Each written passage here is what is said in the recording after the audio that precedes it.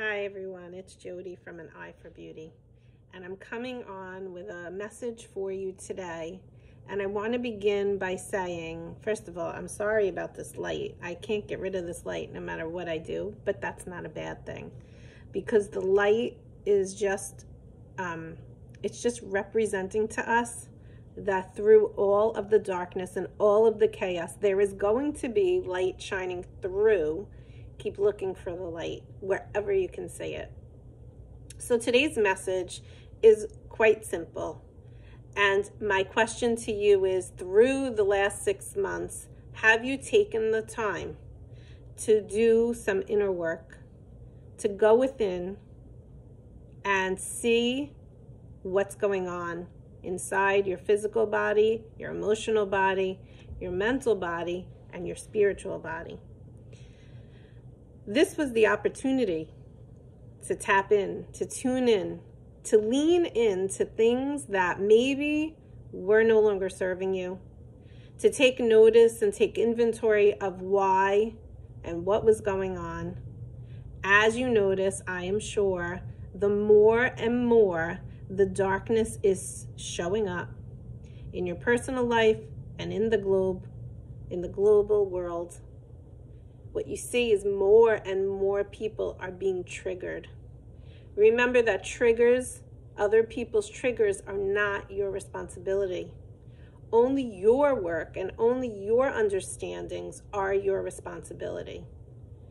And you'll notice no matter what is said or what is done, people are getting more and more triggered. So I want you to think about that for yourself and for your own personal life at this time. Where are you being triggered? How many people are so concerned about wearing masks? Are those same people that taking the time to tap in and taking the time to pray and taking the time to meditate? We are so hyper-focused as humans on this earth at this time at the little things that aren't even our control, that we're not taking the time to do the inner work. And if the inner work is not done, more people are going to be triggered, more darkness is going to be rising up to the surface. I was just listening to something, and by no means is this political, but was listening to something with regards to the Democratic debate or whatever went on with the Democrats. And what the person was saying, which really caught my attention, was that they were speaking in such a low negative energy. They were speaking with blame. They were speaking with hate.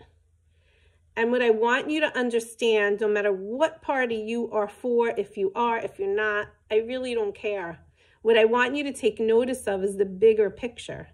The bigger picture to the fact that there is so much hate going on in our country right now. And many people are triggered, which is causing that hate. But if you ask them what they hate, they really don't have an answer. And that's the bigger picture.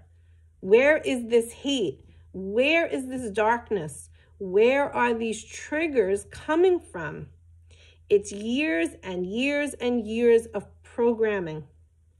And this is our opportunity to really tap into who you really are, to really figure out in your own authentic way what you stand for, what you believe in, what you're passionate about.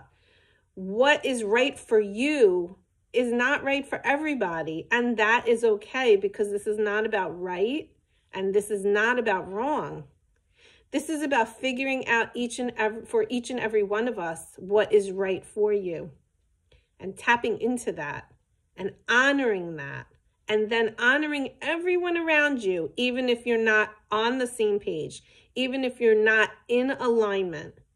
And the point of me bringing up the political stuff is, if our politicians aren't doing this work and they're the ones running the country, that's a big problem.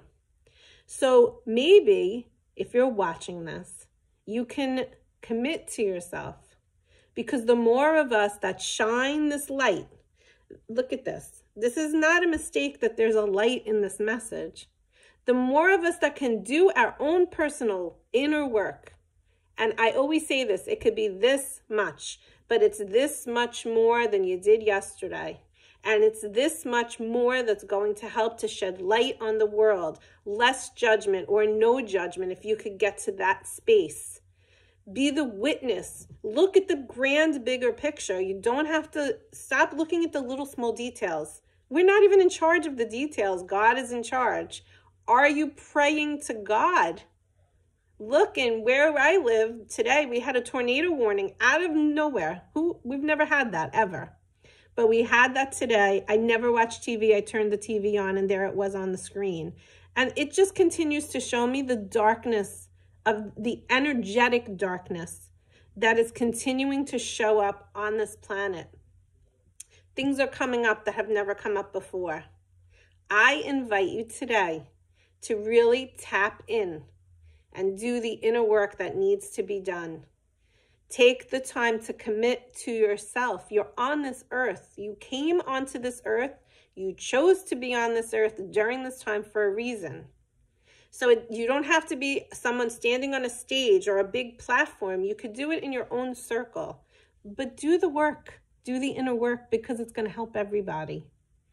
I hope that this message served you. And before I complete it, I want to just share, because I'm hearing this, call in Archangel Michael for strength, courage, and protection. Call in Archangel Raphael to help you through the healing. Call Archangel Uriel to stand with you and help you, because he's the one who carries the light through the darkness. He's the light of God. Call upon Archangel Gabriel to help you to communicate in a way in which it will be received. Everything you say or anything you say may not be received by everybody. It may fall on deaf ears, but if you can plant the seed for one person, you're helping one person, then you served. You were the servant of God. And that's the way you need to look at things when you speak your truth. When you're speaking on a topic, just consider, is this serving others? Because if it is, I'm helping with what's going on, and it's part of the solution. Continue to remember when you speak that you don't want to be part of the problem. You don't want to add hate. You don't want to add to the darkness that is already in our earth. We can't stop it, but we can start to shine light on it. So I hope that this helped you today, and I wish you a very great day. Bye-bye.